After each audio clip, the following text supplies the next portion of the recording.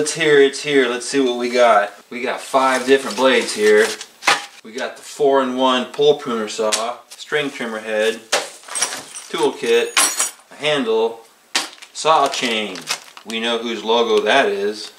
Shoulder strap, string trimmer deflector, a bar, and here it is. It's what we've all been waiting for. We're already losing parts. This part fell off already. Look at that. A genuine Honda. Wow. It's even genuinely crooked. They got the logo genuinely crooked. 4-stroke. But is it really a Honda? Found a couple more pieces in the box. And in the other box we have, here's the chainsaw head. Here's the hedge trimmer attachment. This looks like the first half of the shaft that mounts to the motor. And this is probably the weed eater attachment. Take a look at the manuals.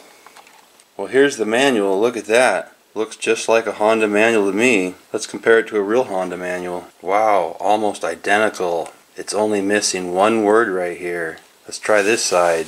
Well, they got that side correct. The left side is word for word. It's a perfect copy. So they got one side of the manual right, but they left off Honda up here. We better tell them that they left off Honda. Well, the upper shaft comes completely assembled. The throttle handle is on here, the clutch is mounted to the shaft, and the clutch housing is on. Clutch is already on the machine. All we got to do is stick this on here and screw down the 4 screws. Hook up the throttle wire, the 2 kill wires, they all drop right in, self-explanatory, and you're in business. Don't forget to put some oil in it, and you can go straight to work, folks. Well, make sure you check the oil and put the right kind of gas in it. Purge bulb works good. Let's see how many pulls it takes to start this thing.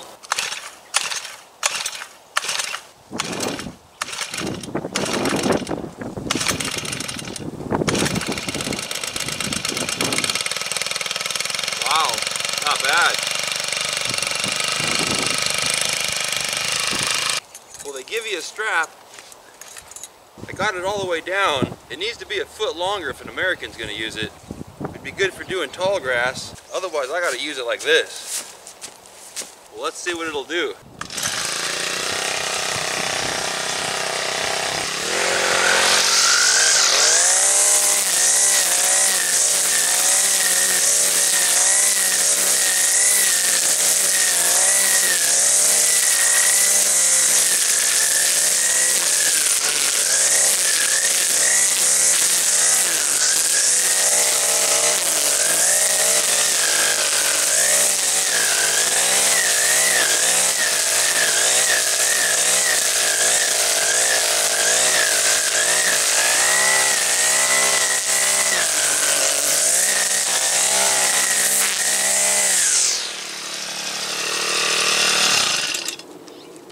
Well, the handle's not on very tight, because next thing I knew it was upside down and still going.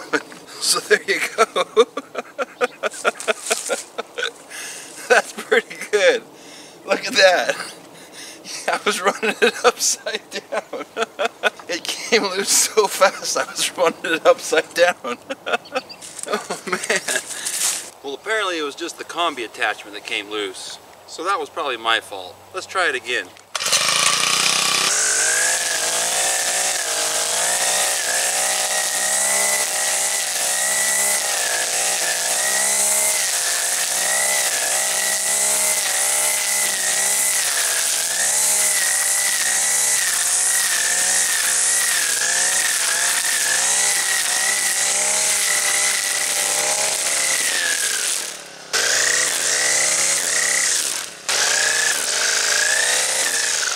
Well, the string trimmer head did some damage, but it did crap out. Let's try the blade attachment. A little bit scared of this thing, but let's see what it does.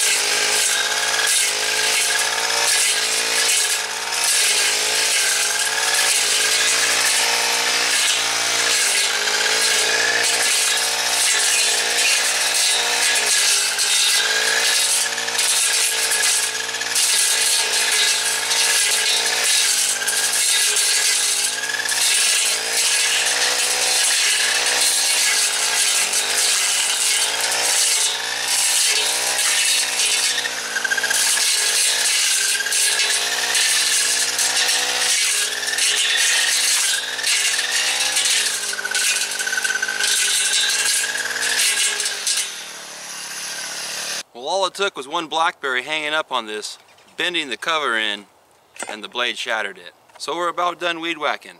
Let's try something else. Let's try the Hedge trimmers.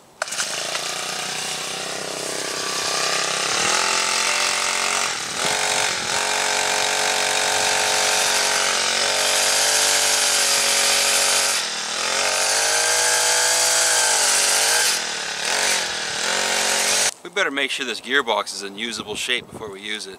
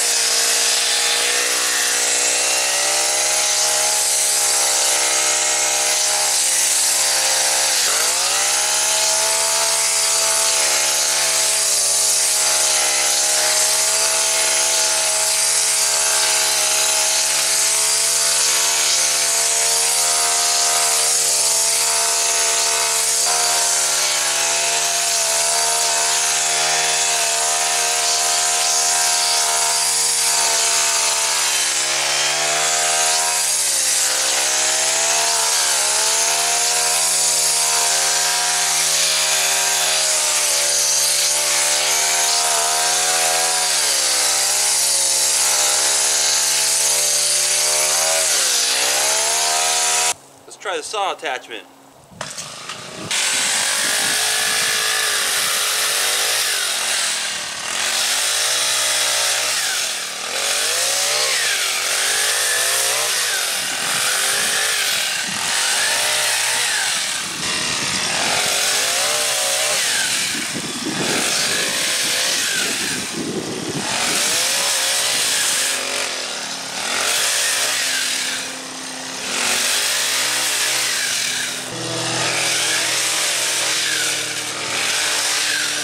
See if we can get the golf course view back.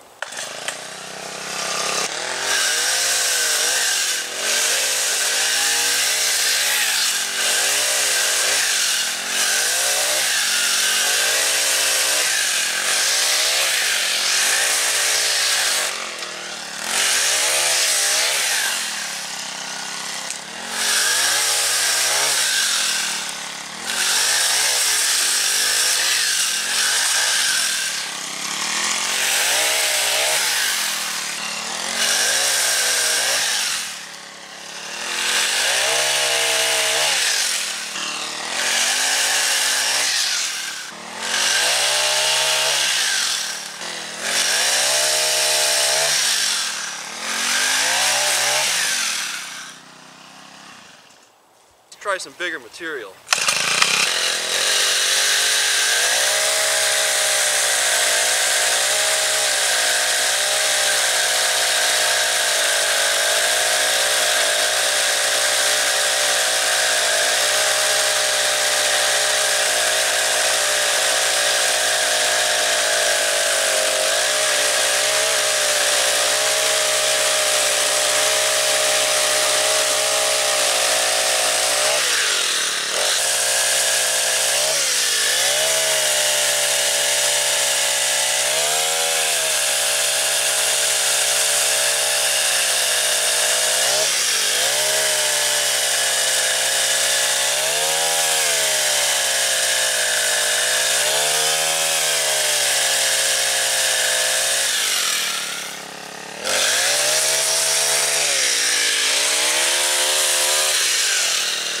Let's try some cuts upside down.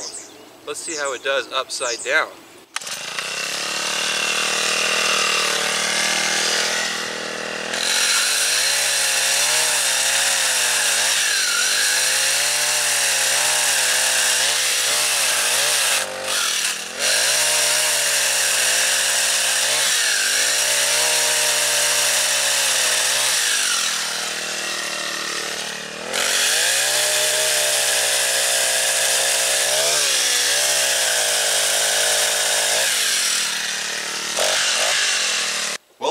just like they said, can't tell you how long it's going to last, but it does work. Started right up, ran pretty smooth, definitely a little bit quieter, definitely a little bit heavier and bulkier, not nearly as balanced as the Kombi is. It wants to sit upside down as the natural position. It naturally wants to flip upside down.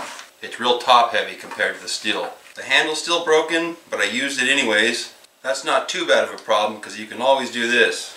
You can get these 4-way clamps off Amazon for like 10 bucks and clamp on a piece of conduit and you got yourself an extension handle. Here's that extra handle attachment. Just a 4-way clamp. Get it off Amazon for 10 bucks. Clamps right on and gives you a nice extension handle. This is a great option. Well, the attachment isn't quite as good as the Kombi. It has a knob that clamps on, a spring flap here. This is what caused the attachment to start rotating and the motor to start running upside down. You got to push in up here on a little spring tab and then the tool comes out. This little hole right here catches a little arm inside. And that's supposed to keep your tool from rotating. There we go, we got it. And then this is supposed to clamp down on the shaft. It works, but the Kombi is superior. Here we got both shafts side by side. Kombi on the left, knockoff on the right. Stihl uses a square shaft to couple up to its motor. The knockoff uses a spline shaft. I'm sure the spline shaft is just fine, but the outside diameter of the tubes are the same. You could stick the knockoff attachment in the Kombi, but the shafts don't align, so you can't use it. But you could put it in there. You just can't use it. The string attachment didn't last very long. I broke a tab off. Now that the tab's broken off, it won't stay together. So the string attachment's going in the trash the first day. The hedges were okay. It would get a small job done. I threw it at those blackberries pretty hard and it seemed to hold up. The Stihl attachment is much better, but it feels pretty good and strong. It's not as cheap and as trashy as I thought it was going to be. It's adjustable. That's kind of nice. Seems to lock in pretty good. The cutter head's pretty decent. Shaft wants to fall out. You got to make sure you don't lose your shaft when you tip it upside down. There goes the shaft. The shaft will fall out on you. Feels strong though. Feels like you could bash someone's head in with it. It's not too chintzy. Not nearly as chintzy as I thought it was going to be. The hole size for the attachment's the same as a Stihl, and the nut that goes on is the same size, but a different thread pitch. So you can't interchange the nuts, but you can interchange the attachments. This brush cutter blade is the thinnest blade I've ever seen. It's literally sheet metal. Any thinner and it'd be a can of pop. The saw attachment performed pretty well.